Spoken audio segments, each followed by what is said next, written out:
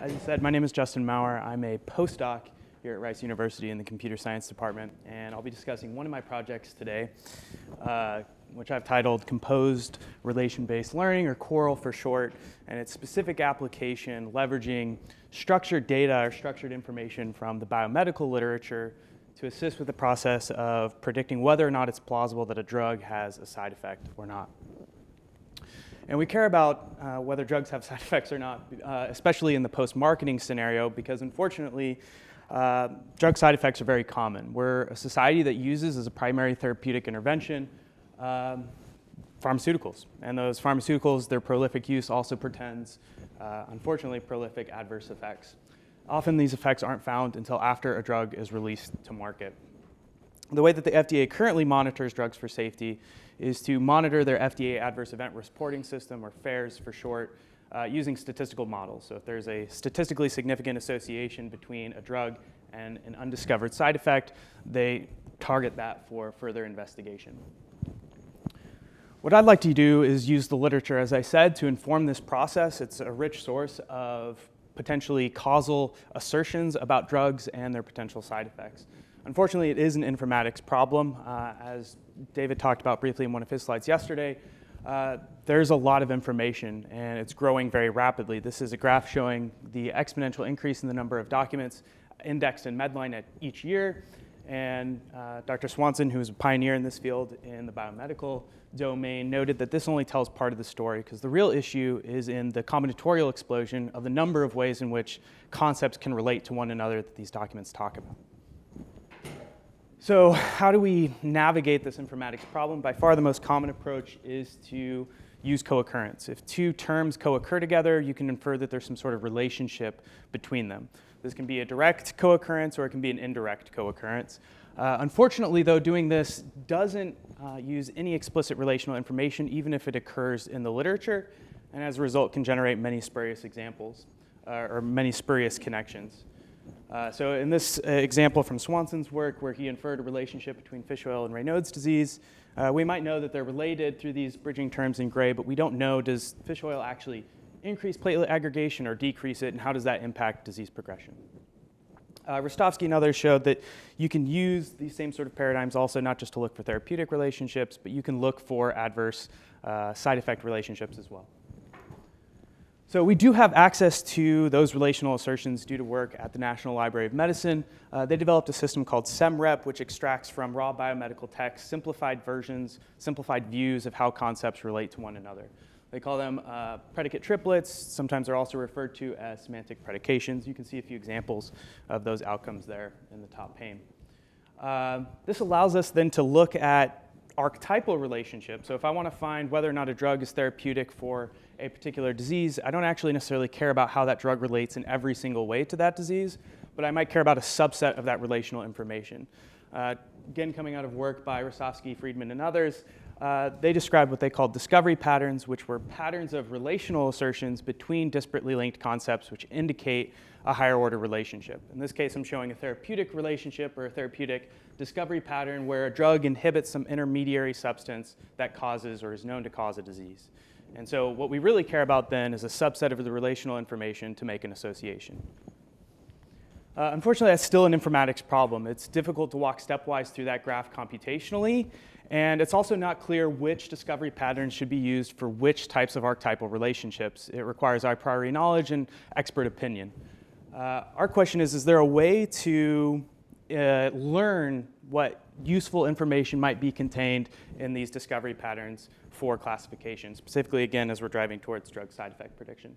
So the way we get around this is with what's known as a vector symbolic architecture. I won't get into this too deeply. Hopefully the results will encourage you to go look into this actually surprisingly deep area of research from the connectionist cognitive science community. But I'm showing here on the right that the general idea is to generate a vector representation for concepts, especially as they're referred to in SEMREP. So for ibuprofen, we want to encode how it relates to pain. In this case, it inhibits it. We do this for other aspects in the space. Arthritis causes pain. And then at the end of the day, we want to decompose these entangled representations and find out exactly how they might relate. And in fact, in the algebra of the space, this is exactly what happens as in this toy example. So to use Roger Schwannefeld's words, this converts that difficult task of exploring all those stepwise connections between concepts to one where we simply compare vector representations. So this forms the core of the CoRL model. And the last bit there is the learning aspect, which is the machine learning. So this is just an overview to describe what I'll be showing you results for, which is taking the assertions from the SEMREP output that's available in SEMMedDB. You can download this online yourself if you'd like to play with it. Encoding that information in a vector space and composing for drug side effect pairs, adverse drug effect pairs of interest. These are from two manually curated reference sets specifically for methodological research and drug safety. They define, based on expert opinion, drugs that are very plausible to have a side effect and drugs which they can't find, in their expert opinion, any reasonable evidence to suggest that they have that side effect or not. So we have positive and we have negative examples. The first one is from Ryan and others. I'll refer to that as the OMOP reference set. It was developed for the Observational Medical Outcomes Partnership Group. The second one is from Coloma and others and is referred to as the EU-ADR. It was funded by the EU, but actually stands for Exploring and Understanding Adverse Drug Reactions, and so that's how I'll refer to that. So we have assertions for both of those. The EU-ADR covers 10 side effects across a wide range of drugs. The OMOP set covers 4 very serious side effects, which you'll see momentarily, across also a wide range of drugs. And so we can split those into training and validation sets and see how we do. So compared to our previous baselines, I'm showing DBA here, which is a way of applying some discovery patterns that we thought might be indicative of adverse effects, and comparing that also to RRI, which stands for reflective random indexing, and that's a co-occurrence-based approach where you infer relationships based on co-occurrence only. You're not taking any relational assertions into account. So what we see is that whether you deploy CoRL with a support vector machine or logistic regression, you get significantly better performance over either of those previous baseline approaches, random here being this dotted line. This is on the OMOP reference set here. So how do we compare to perhaps more contemporary approaches that are maybe more sophisticated in their design? I'm showing one here, which is GEA, which stands for Generalized Enrichment Analysis. It's fundamentally a co-occurrence-based approach, but abstracts the level of the term that you're considering. So instead of maybe considering an ibuprofen as a specific drug, you would consider all NSAIDs for co-occurrence instead of looking at a specific drug. The parameters that you end up choosing for this are not clear in terms of what abstraction level you should use for what side effect space. So they have widely varying performance across the 4 side effects that are in OMOP. Those are myocardial infarction, gastrointestinal bleed, liver injury, and kidney injury, all very serious and unfortunate things to have as a side effect. And then we're also comparing to Voss et al. And I think this is a really interesting study because they also use information from SEMMedDB, but they don't use a vector symbolic architecture. And their predictive power using these features is extremely low compared to those same features represented in our paradigm here with vector symbolic architecture. So it's really this rich representation which is driving the performance that you're seeing of this CoRL model. So what does that space actually look like? TSNE is often used. It's actually the incorrect method of visualizing this space. If you remember, I said I use logistic regression and support vector machines. They're both linear models, so it actually turns out that the most appropriate way to visualize this space is with PCA, a linear reduction technique. In doing so, you can actually see how a single model might be able to accurately delineate multiple side effects across multiple drug classes with just one classifier. So as you move up and to the right in this graph, you're more and more likely to be causative, a causative pair, so a drug side effect pair that's true. You have that side effect. And the vice versa is also true. So this is a particularly exciting result, we think. It shows how the classifier is actually able to perform this function.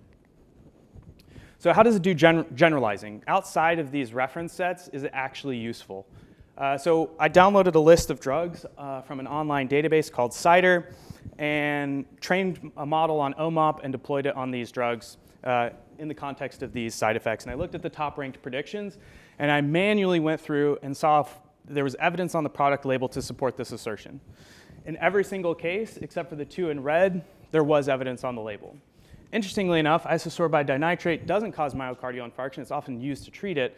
But if a patient is exposed chronically to nitrates and abruptly stops taking nitrates, they can have a collapse of their arteries and actually have a heart attack. So it seems it's actually a side effect of not taking the drug if you're exposed to it. So we'll call that a false positive, but perhaps a plausible one.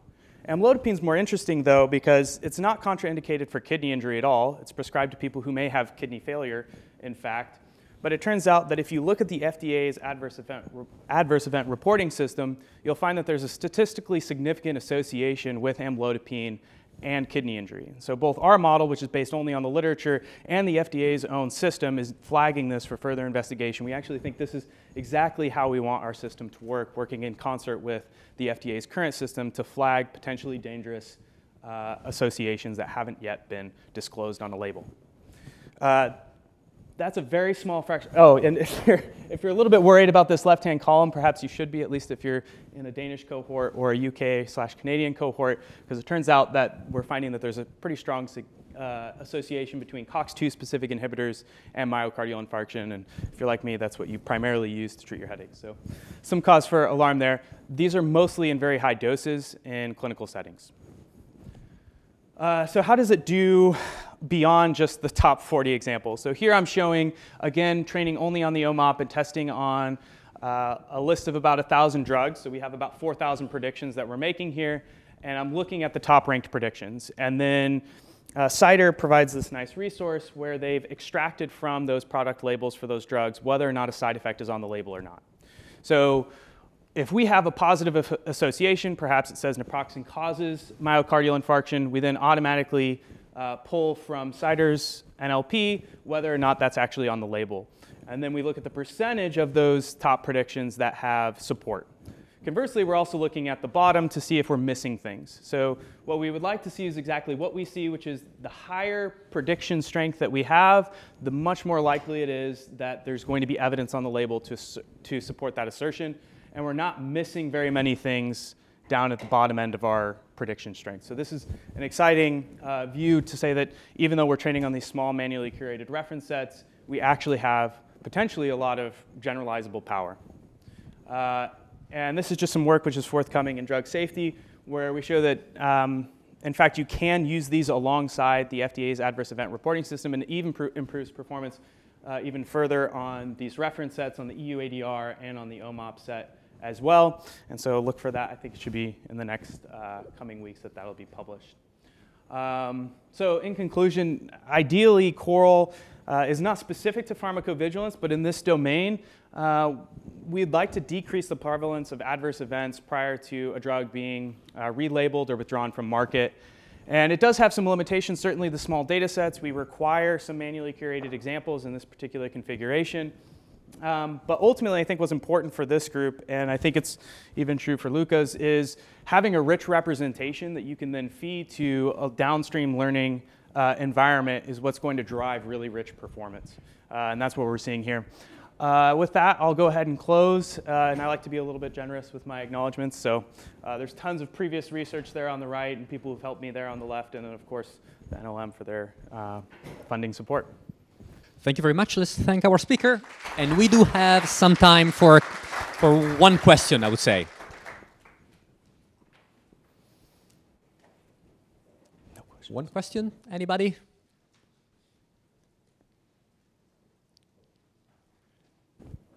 Okay, so I do have a question for the speaker. So you said in your talk that the drug you found will be the FDA will be warned about these interactions, and which is the system for the for warning, so for having your research used actually by the FDA. Yeah. So how do we get the FDA to actually use this? Yes. Yeah, so part of that is hopefully publishing in drug safety and having them see the work. We know that they have interacted with it. Ultimately, I think what they would like to see is interpretability. It's very clear when you're looking at the FDA's adverse event reporting system what's being used for the warning. There's a statistical association in observed cases in the clinic. Okay.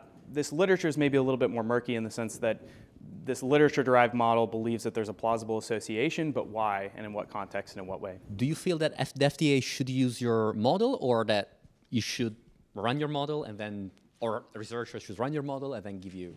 I think that, yeah, I think they could be run in concert. Right now, ultimately, a regulator has to go through and verify these assertions. And so a system like this could assist what the FDA is already doing and saying, okay, we have all of these assertions. Which ones does this literature-based model think we should look at first? Okay. Yeah. Thank you very much.